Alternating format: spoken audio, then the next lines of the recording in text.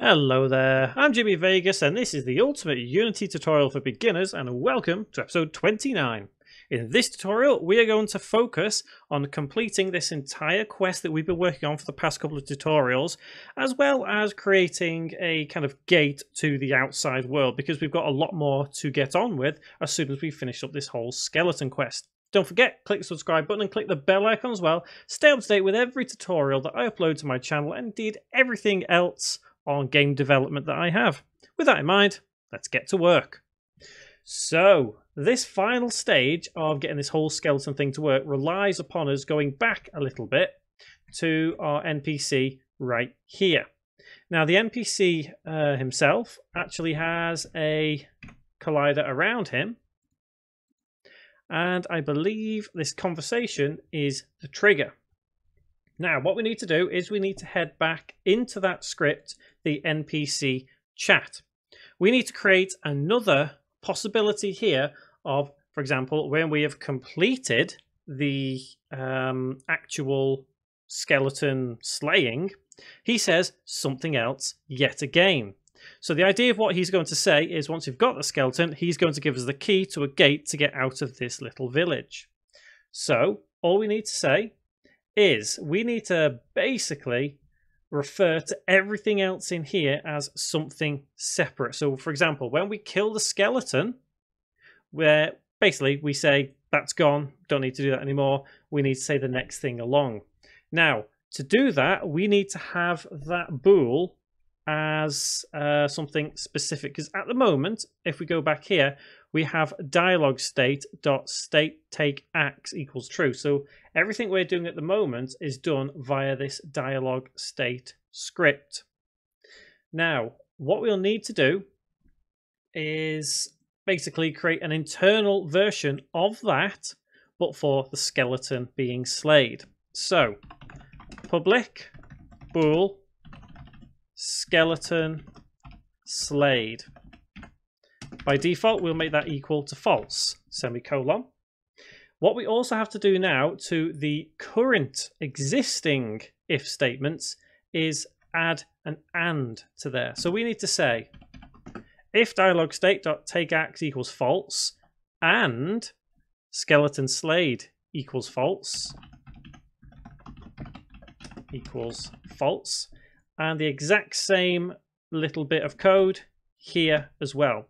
So what this is saying now is, because the skeleton won't be slayed at this point, if at any point the skeleton is slayed, so that value becomes true, these two if statements will not work. So what we need to do is copy that if statement there, place it below, and then we can remove that, the dialog state take ax, because that doesn't really need to matter at this point, and we say this is now true. So we are saying that if the skeleton has been slayed, i.e. true, then we set the subtitle box on and we make our NPC say something like, thank you for your help. Here is the key out of the village. So at that point, all we need to do there is basically say that we need to get the key, village. You know, you got to piece all of this together. Obviously, all of this will remain the same.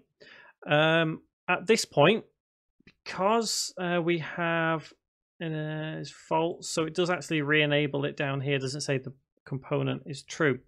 Because we only want it to occur once, what we can do is we can add another if statement to this reset chat. So we can't keep talking to our NPC over and over and over and over until we develop the code to do that. What we're going to do is add in an if statement here that says if skeleton slayed is not equal, in fact we'll just do equal because there's no point messing around, equals false, then do the following, which is this.getComponent box collider enabled true, and say the script. So what we're doing is we're saying we can speak to our NPC, no problem, that's fine. However, once we've slayed the skeleton, it will mean that we revert to this bit of text, and this bit of text will now only happen once, because this line of code will never run because we've actually already slayed our skeleton. So if we head to our, is it skeleton AI? I think it's skeleton AI. It may not be skeleton enemy. Is it skeleton enemy? It is, yeah. So in the skeleton enemy script, which is the script which allows us to stop our enemy attacking, so we know he's dead at this point. If his health is equal or less than 0, then we know he's dead. So what this means now is that we need to say, or rather we need to reference this NPC chat script, this bool here. However, we now need to make that static because it's going to be referenced from that other script. So make sure that's static. Head back to your skeleton enemy script. Declare the variable. So public game object NPC. I'll put chatter because why not? And then we say NPC chatter dot. It was, what was it called? I've forgotten already. Skeleton slayed. How can I forget that? NPC chatter. In fact, nope. I don't know why I'm doing that because we don't actually need to reference to it. It's NPC chat. Of course it is. I don't know why I even set that as a variable. I think so. Before I usually record tutorials, I test things, and I was testing something else out, and my brain's reverted to that. So we need to reference the script, don't we? So npc chat dot skeleton slayed equals true, semicolon, and save. So before I actually test out this entire sequence, what I want to do is I want to actually build the gate first. So that will probably mean us going to the asset store, because why not? So let's go to the asset store and let's type in gate because we're looking for a gate. Obviously everything we do here is free, so let's go to pricing and free assets, and I have found this little set right here. Obviously I've independently chosen this. This is something I've chosen. I've not decided to do it, you know, and no kind of interaction with the developer of this particular asset. And as you can see, I've downloaded it today. You see, this is the 16th of May, me recording this tutorial. I'm not sure when it'll be uploaded, but either way, this is the one. If you want to go same as me, this is the one because I like that little gate that it's got right there. So let's find it in our actual list. Is it this one? I think it is this one. So let's head back to our scene, village props, prefab.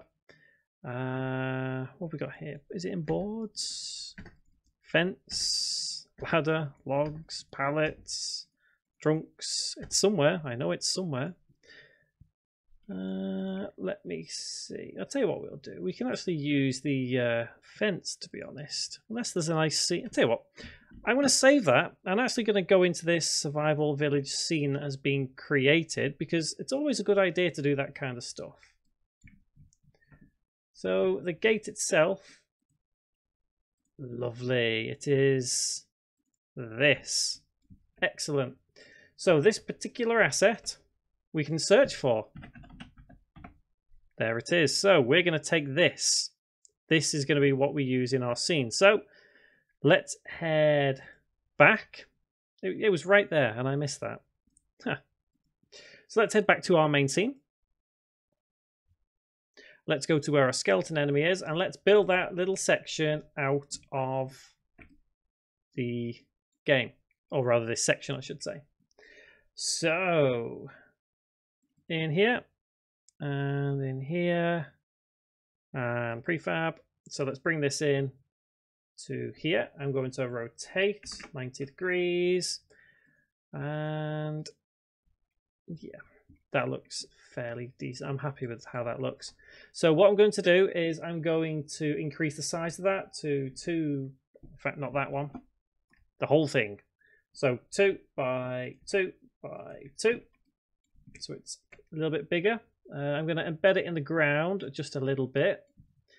And what I think I'll do is I am going to take the fence and maybe have the fence.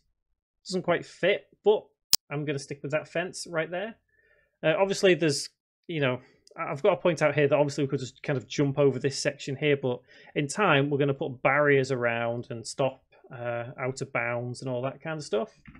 So let's put all this into place now, just to obviously have something useful in place. And this gets placed here. Probably bring it up a bit. And let's have another one. I don't think there's any colliders on these, so we may need to add them. Let's do that now. So let's select all of those fences, add component, physics, and box collider. Obviously, we'll need to increase the size of that collider to stop ourselves getting out of bounds. And size on the Z, let's make that taller. There we go. So now I'm going to take those 3 again and just place them on the other side.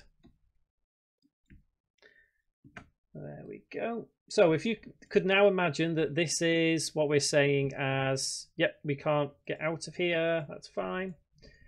So let's take a look at each of these. So I am going to put a collider around this section here, but not this section here, because this is the gate that we're going to open when we get around to creating it in the next tutorial. So for now, let's add a cube to all of this, because I absolutely love how cubes they're just so simple, but so useful in many ways.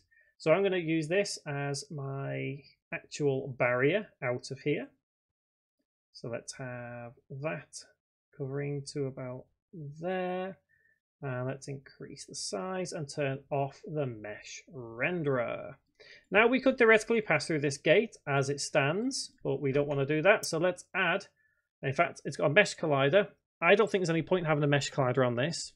So I'm going to remove it and just add a standard box collider. Why? Simply because a box collider uses up less resources than a mesh collider. Because if you think about it, a mesh collider encompasses the entire object with a collider, rather than just, you know, a simple box. So it makes it easier. So now we won't be able to pass through here. However, what I'm going to do, just to kind of prove all of this worked, I'm going to place the trigger here, ready for us to open the gate. So 3D object cube, and I'm going to call this exit village trigger.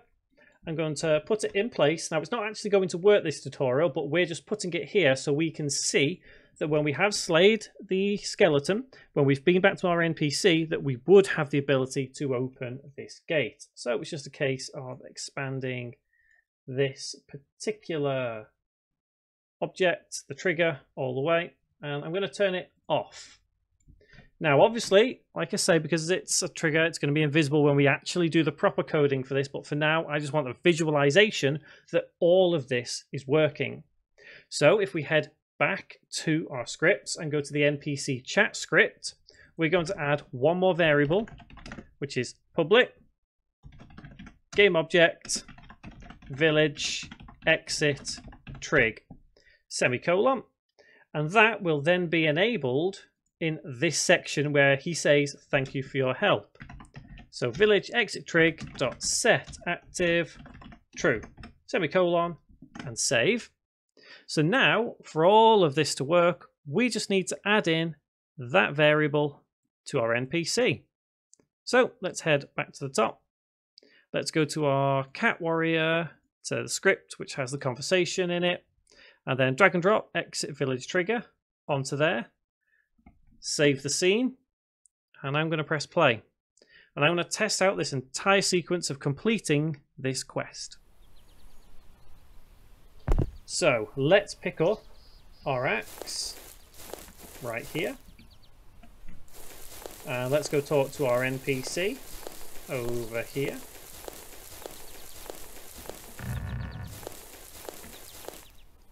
See, have X, more favor, eliminate the threat. So let's go and get that skeleton. Here he is. And he's a goner. So while we're here, let's just take a quick look at all of this. We can't get through. Can't get through. Can't get through. Perfect. So you'll notice the exit trigger isn't there. And now we should be able to go to our NPC. He will know we've killed the skeleton and he will give us the key. Thank you for your help. Here's the key out of the village.